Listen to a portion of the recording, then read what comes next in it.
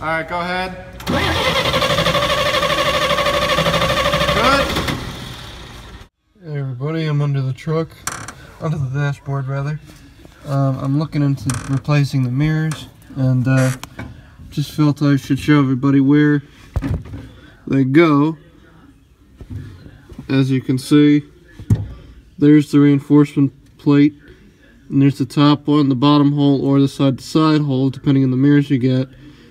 I'm going to be doing the up and down one because I bought the smaller mirror, not the trucker style mirror. So I got to take that Bondo out, and then I'll be good. Alrighty.